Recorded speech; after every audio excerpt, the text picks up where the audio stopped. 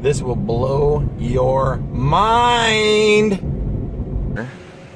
This is the Ennis-Brown house. Starting to get there. It was actually a Frank Lloyd Wright house. Frank Lloyd Wright designed and built, and it was based off of a Mayan temple. They used it originally for the house on Haunted Hill. That was kind of the first time that it had really been used in a movie, but it's also been used in Black Rain, it's been in Karate Kid 3, it's been in, what else?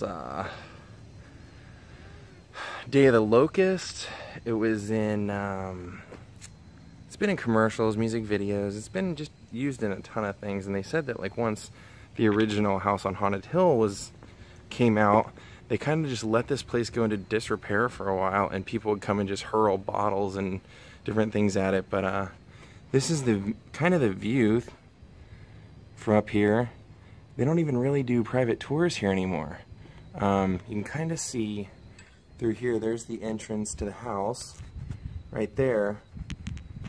But yeah, this was, I mean, I'm a huge Vincent Price fan. If you guys haven't been following very long or you don't know me very well, Vincent Price is one of my biggest inspirations for just life. If you read his biography that his daughter wrote, he was just really an amazing person.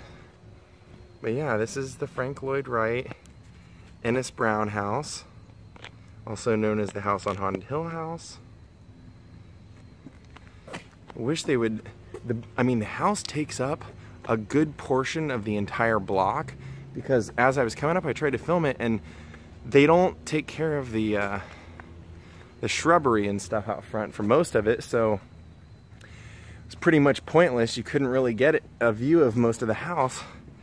But this, if you take away these trees, this is pretty much the view that they start House on Haunted Hill with by William Castle. Pretty effing cool, isn't it? Plus, I love Day of the Locust. I'm a huge fan of the Karate Kid movies and history. I mean,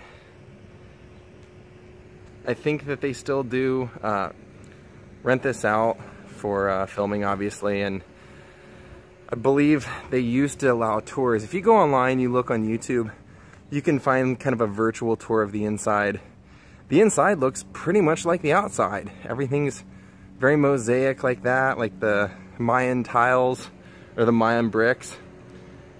Doesn't look like it would be a comfortable house, but definitely beautiful and historic, and unlike anything else. Give you one last rolling tour. Once we get to the shrubbery, I'll end it for you.